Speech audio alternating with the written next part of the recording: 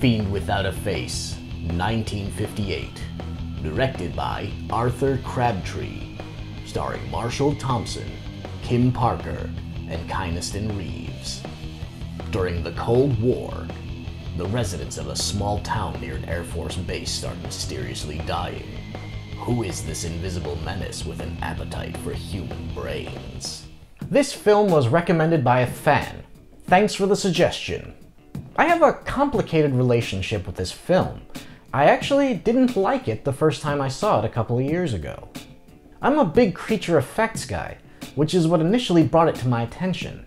The film boasts one of the most wicked creature designs I've ever seen in a 50s film, which was brought to life with stop motion by an uncredited Carl Ludwig Ruppel and Flo Nordhoff.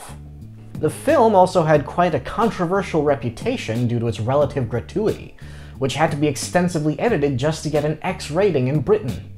So why the disappointment? The creature effects don't appear in the film until the last 10 minutes, which is torture if that's what you're watching the film for.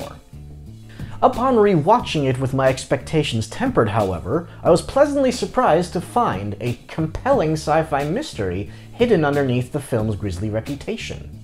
The cast really delivers solid performances as well. Everyone is perfect in their roles here.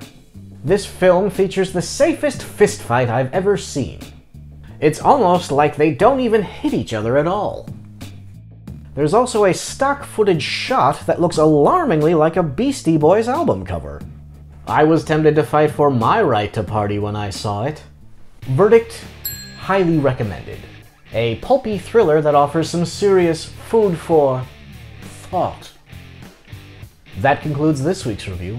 If there's any obscure sci-fi or horror film you'd like to suggest, feel free to leave a comment below. Make sure to tune in next time for the thrilling, low-budget adventure.